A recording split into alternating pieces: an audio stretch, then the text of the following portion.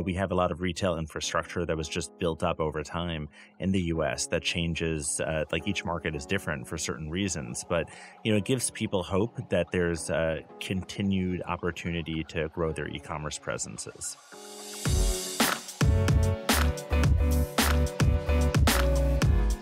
Hey gang, it's Thursday, January 4th. Jenny, Jeremy, and listeners, welcome to the Behind the Numbers Daily and eMarketer podcast. I'm Marcus. Today I'm joined by two people. Let's meet them. We start with our Vice President of all the research.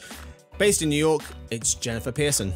Hi, Marcus. Jenny, welcome back. Welcome back. We're also joined by our Senior Director of Everything Briefings. Based in New York, it's Jeremy Goldman. Hey, great to be with you. Happy New Year and happy National Spaghetti Day. Is it? Why do you know this? I'm just excited for January 4th. It's Spaghetti Day. Why would I not be excited? That's true. Who doesn't know that? That's the real question. Today's fact is not that. Today's fact, what, folks, is the official sport of Maryland? It's the first state to have an official sport. I guess others do, but it was the first one to do it. But guess what sport it is? I'll give you a hint. It's very old-fashioned, this sport. It's going to be really random, so... Yeah. I think hundreds and hundreds of years ago. Is it like fencing or jousting or something like that? Oh my God, Jeremy. Wait. No, it's jousting. Jousting. I was like, I was joking. It became the official sport of Maryland in 1962.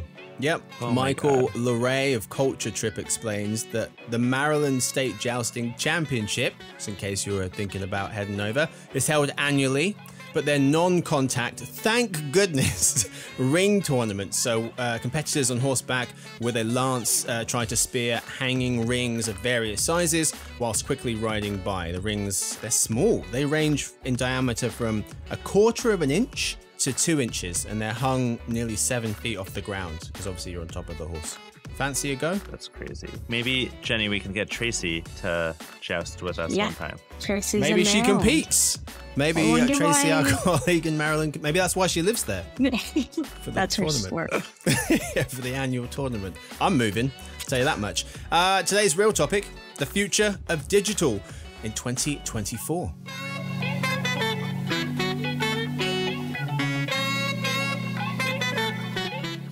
In today's episode, first in the lead, we'll cover how we expect the digital world to change in 2024. No in other news today, too much to get to here. So, let's talk, folks. We just finished our Future of Digital. I say we.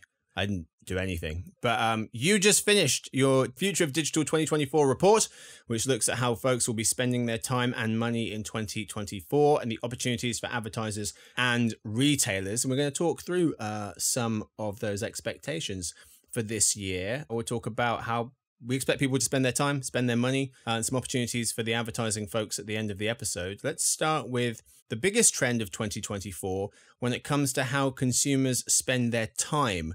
Jeremy, I'll start with you. What are you expecting in terms of how people spend their time and how that might change over the next 12 months? So this is kind of like a broad macro trend that we really wanted to spotlight in this latest report, which is that time spent on media has kind of reached a bit of a plateau. And this is focused on US in terms of media per day, per US adult.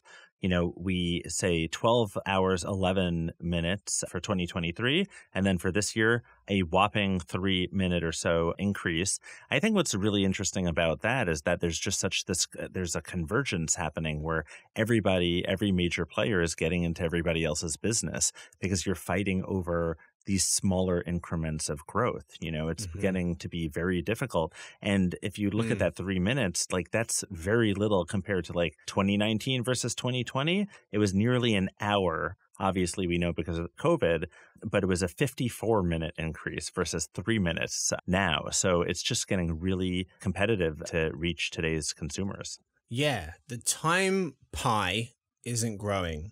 And so anymore, at least. And so people are having to fight for whatever is there. To your point, that was one that really jumped out to me as well. Time spent on media each day has basically stopped growing as the trends. As Jeremy was saying, you can take 2022 to 2025 and time spent with media per day by Americans will go up just 4 minutes.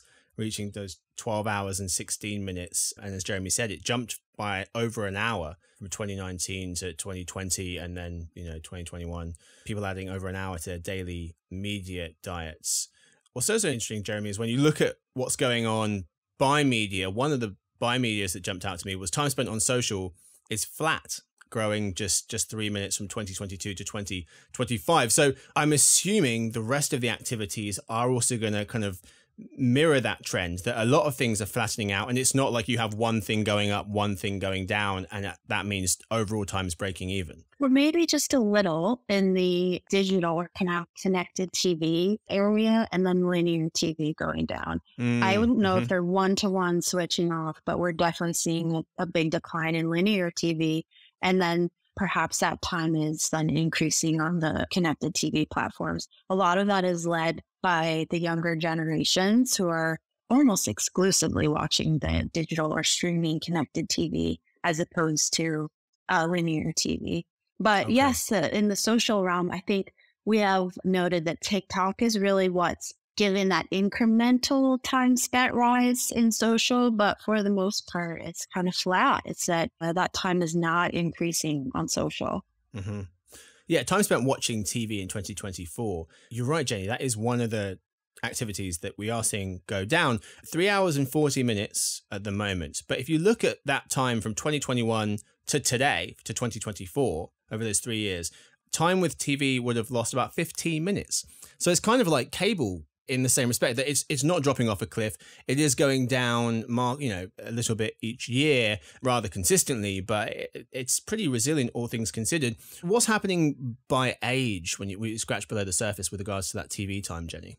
Right. Yeah. So the younger generations, younger age groups are just so much less time spent on linear TV. So looking at 18 to 24-year-olds, so the very talked about Gen Z generations only spending 53 minutes daily watching linear TV. If you compare that to older age groups, 55 to 64, 65 plus, it's over 4 hours daily of linear TV. So such a huge, and as just a huge difference. And as that age group, those younger age groups age up, if they keep those media habits in a similar fashion, then we're definitely going to see a downward trend on linear TV. Mm-hmm. Jeremy, what are you expecting to see with regards to the changes in how people will spend their money this year? So one thing that we noticed, and this is this year, but then again, going further into the future, is that we're getting to a very interesting moment where consumers will be spending, again, this is not going to be until 2027, but we're starting to see a little bit of momentum towards a point where consumers will be spending $1 in $5 online, by that point, by 2027. So again, a bit of a plateau. We are not seeing the growth that we saw, pre-pandemic, but, we see like a major milestone on the very near horizon. And that's really interesting because people have kind of been wondering that, like how far can U.S. e-commerce penetration grow? Like China, for instance, it's at 45.9%. In the U.S., it's 15.6%, right? So, and some of this is that there are market differences and, we have a lot of retail infrastructure that was just built up over time in the U.S. that changes, like each market is different for certain reasons. But, it gives people hope that there's a continued opportunity to grow their e-commerce presences. So consumers, will be spending this year 83% of their dollars in store versus 17%, nearly 17% online. To your point, in China, nearly half of shopping is done online compared to that 17% in the US. The UK, 30% is done online. So the takeaway for me there, Jeremy, is stores still rule significantly. And to your point, you're looking at where we're going to be in the future, $1 in $5.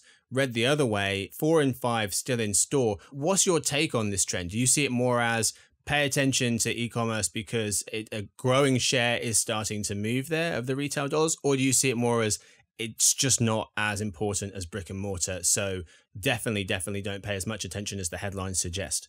I mean, I say a lot of it has to do with how a business is positioned and built.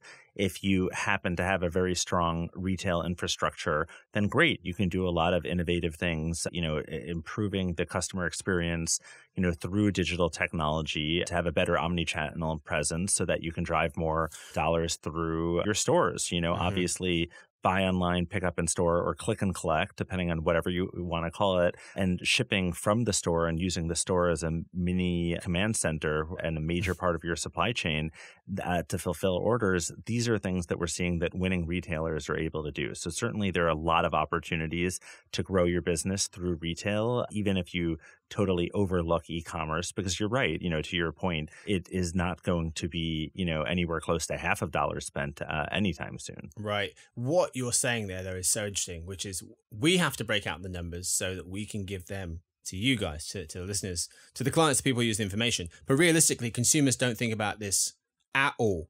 They just think of store. They think of buying the thing. And as soon as you get anywhere near to buying it at store, buying it online, buying it in this place, that place, that's not how consumers think. And you've got to get away from that as fast as possible and just make it one experience as best you can.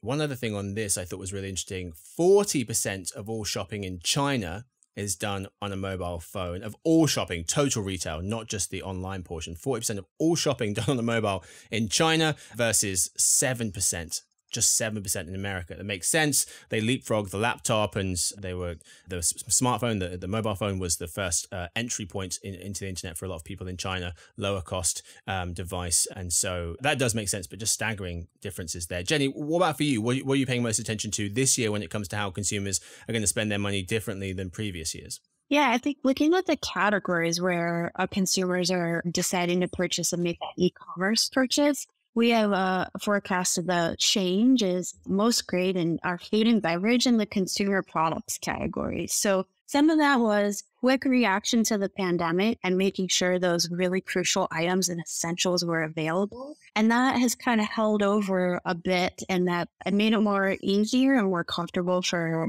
consumers to buy those e-commerce categories online. So we're seeing the biggest change in those two categories this year. I think comfortable is a good word there. I was looking at the share of these categories. 8% of all food and beverage sales in America are online and ticking up slowly but surely. It's a big market, so it's going to take a while. And 21% of health and personal care is online. Also, that share also growing as we move into the future. Let's end, folks, by talking about some of the opportunities, the biggest opportunities for advertisers in 2024. What are we paying attention to here? What should advertisers be paying attention to here?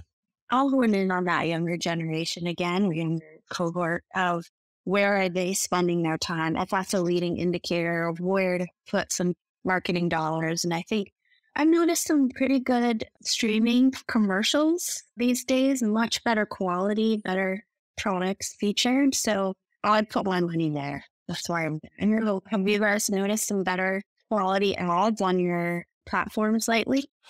I've noticed the same ads on the platforms recently, which has been a problem for a long, long time. But you made a really good point in this report, which is CTV retail media. There is going to be more and more inventory available. So you're going to start to see more of these ads on more of these streaming platforms, particularly as the advertising video on demand platforms start to become more and more popular. People with tighter budgets don't want to spend money on a million streaming things to watch all of their things. And a number you had in here, CTV retail media growing from 2% of retail media pie last year to 6% this year, writing that that's driven by the launch of ads on Amazon Prime Video. So I think that's a really good focal point for advertisers for next year, those ads in those places. I think, yeah, Jenny's right, and especially in the sense that there are, for instance, streaming pause ads, that are a bit of a newer format, right? And if people are highly engaged with CTV, like, you have to take an action to pause. And that's, to me, is a really compelling place because they've taken an action. And then what does that tell you? Like their quick restroom break, or getting up to get a snack.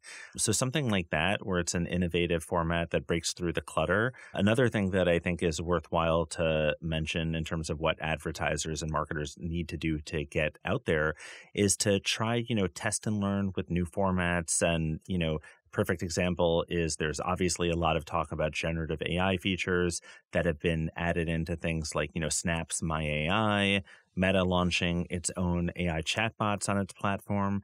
So how can you basically try to embed yourself in, it could be a partnership, it doesn't have to be like a pure ad, just to do something that breaks through the clutter that the consumer is not yet used to, that feels novel. There are going to be a lot of opportunities to do things like that over the next year. And that's something that, especially considering the fact that everybody has all the information they need to, plug and play the same types of ads with compelling creative, on Meta and Google, to figure out where else you can play, where other people aren't really maximizing yet. I think that's a golden opportunity for brands. Yeah. And then going with the social also is leveraging it for commerce. So to go ahead and complete the purchase, or at least begin in that purchase there. Yeah, I think we've got to make it more seamless for people, because like the QR code, for example, you're watching a show, you're streaming something, and a QR code pops up and they say scan it, which has gotten easier to do.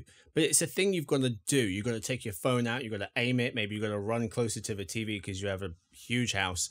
And then from there, maybe you don't want to interact with that product right in that moment. So I wonder whether we're going to, better alternative in the future is going to be voice commands. It's going to be being able to say, add to cart, add to wish list, and then you can scroll over that product in your own time on your phone, on your laptop, because then if you said that, maybe it throws it in your cart, you go to your laptop later on and you can have a look. It's scrolling on your TV for a product, or even your smartphone in that moment, having to do it in that moment, as opposed to just if you're cooking over your shoulder saying, save that for later.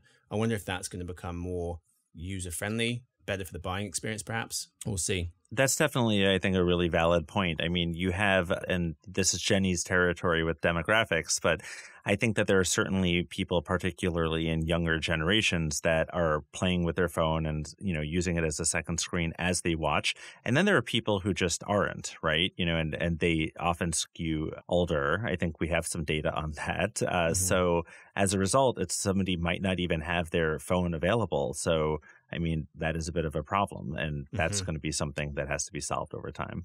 Yep.